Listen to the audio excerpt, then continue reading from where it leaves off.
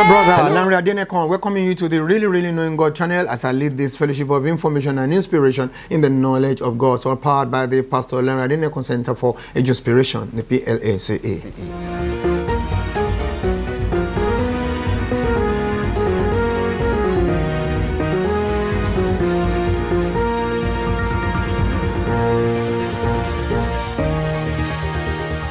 This is the Daily Gem Devotional, making you a gem to your generation, gemstone upon the crown of Jesus Christ. We're sharing truth this morning on the most crucial battlefront these days, coming from Colossians chapter 1, 1, 2, 3. We are praying together now, and after we dive into it. Father God, we bless your name, O God, give you glory and praise. We ask, O God, that as we spend a couple of minutes together with your people, O God, you breathe upon that which we do in the name of Jesus Christ. You cause us not only to be hearers, but doers also of your word. Thank you. In Jesus' mighty name we pray. Amen and amen. Hallelujah.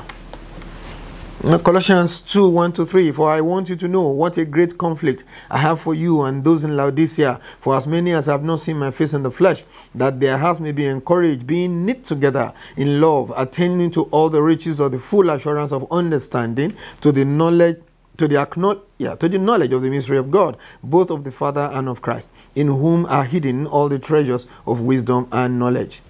Loaded. Praise God. Okay, so it says, I want you to have an idea, to know the great conflict, the great contention, the great fight, the great, fights, contention, okay, struggle in prayer that I've been having, that I've been going through, that I've been engaging in, okay, for you and to those in Laodicea, even for as many as have not seen my face in the flesh. Praise God. Some of them have never met Paul. Okay, nevertheless, he has heard about them. He was interested in them. He was praying for them. He was praying about them. He was praying on their behalf. He was interceding for them. And now he said he was going through quite some spiritual battle on the behalf of these people. Praise the Lord. Now, it's a good thing for a pastor, an apostle as well, to pray, for the people under his spiritual care, and like Paul has said many places, and also ask them to pray for him. Amen. Now it says he was having spiritual warfare, spiritual conflict, spiritual contention, spiritual battle, spiritual fights. He was having these things on behalf of these people.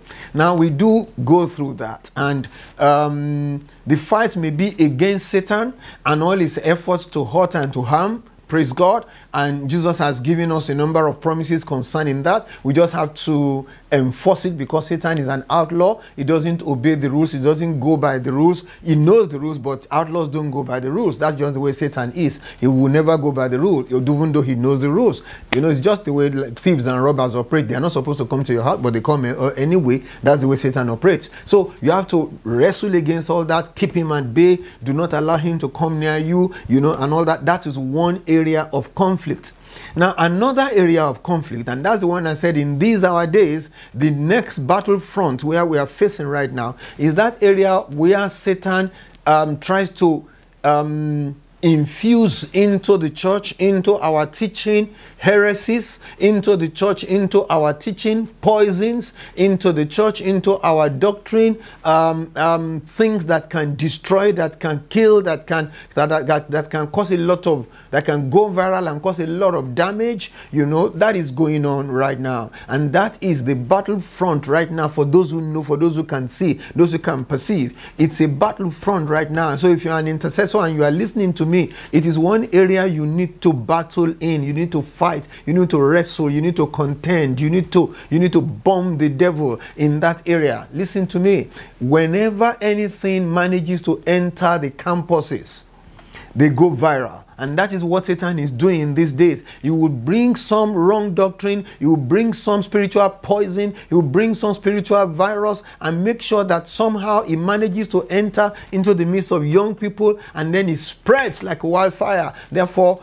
dear intercessor, please listen to me today. That's a battlefront at this point in time. That is one of the things we need to wrestle against at this point in time. Yes, Satan attacks us, try to cause us harm and hurt, but believe me, it is not the present battlefront. The real battlefront now is a doctrinal thing. And believe me, it's also in the midst of the youth. So when you pray pray about the youth because they are the future. That's where Satan is going to, is hitting, is attacking, at this point in time. May God help us to understand me in the name of Jesus Christ. Hallelujah. So he went on, said he was praying for them that their hearts may be encouraged, being knit together in love.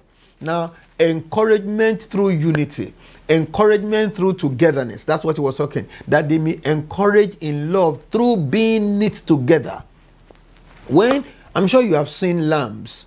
Lambs, when it is cold, they all come together and provide warmth for one another. You see it in puppies too. For those of you who are used to puppies, all of them would come very close to each other. They are providing warmth for each other. And now this is talking about encouragement through being knit together. When we operate in love, when we operate like we are knit together. How can I illustrate this being knit together? Can you imagine a sweater or cardigan or something, somebody is doing some crochet work or some knitting work and all that? Yeah, the way these things, weave around each other and knit around each other, yeah, that's what it's talking about. When we are closely knit together, hallelujah. That's the way we encourage one another. We provide warmth for one another. That's what he's saying there. Amen. That their hearts may be encouraged through being knit together in love. And then goes on to say, attaining to all the riches of the full assurance of understanding, to the knowledge of the mystery of God. This is fantastic. All those things will lead you into something. The riches of one, full assurance of what? Of understanding. Understanding in what? In the knowledge of the mystery or the secret of God. You remember that this mystery that we have been talking about it right from Ephesians. And then towards the end of chapter 1 of Colossians, we came about this mystery all over again, if you remember. Now, he's saying that there are some riches that go with it when you have a full assurance and a full understanding of the knowledge of these secrets of God. Praise the Lord.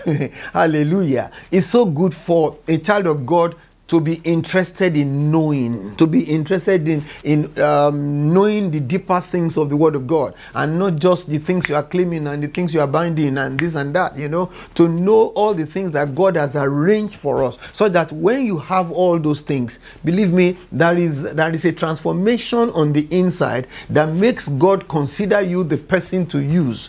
Honestly, because you see, when you want to employ somebody, you look at their resume. That's what you look at. You look at their resume.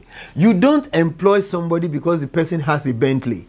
You don't employ somebody because the person mention anything that people possess. Those are not the things you are going to look at. Who the person is, what the person can do, how the person understands the role you want him to serve in, how he understands working with people, and all those things. Those are the things we are going to look. The same thing, God is going to look at your CV, look at your resume, look at whether you have these riches of the full assurance of understanding in the knowledge of the secret of God. Because you see, those are the people that God wants to work with to make sure that things go the way they ought to go upon this earth. Hallelujah. Oh dear, look, my time is already gone, even in just this.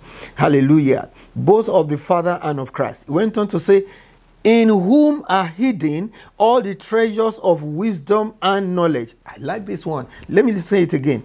In whom are hidden all the treasures of wisdom and knowledge. When you say something is hidden, what it implies is that people got to look for it, or unless you show them. It's one of the two. When something is hidden, you got to dig around until you're able to find it, or somebody shows you. It's one of the two. Praise God. In other words, the treasures of wisdom and knowledge, you are not likely to stumble upon them. No, they are hidden.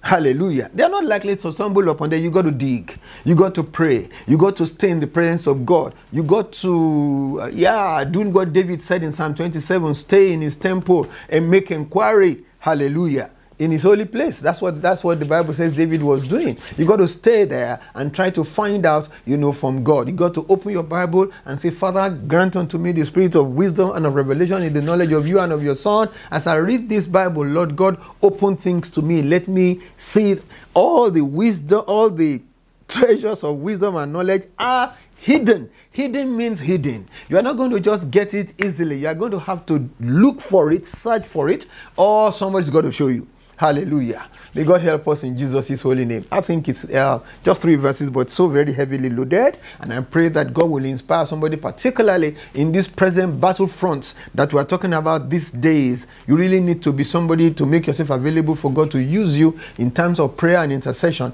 in that direction. And your reward shall be great in heaven. Thank you very much for sharing time with us today. We trust that you are going to help us to spread word concerning this channel and what we are doing here. Thank you, and thank you. God bless you.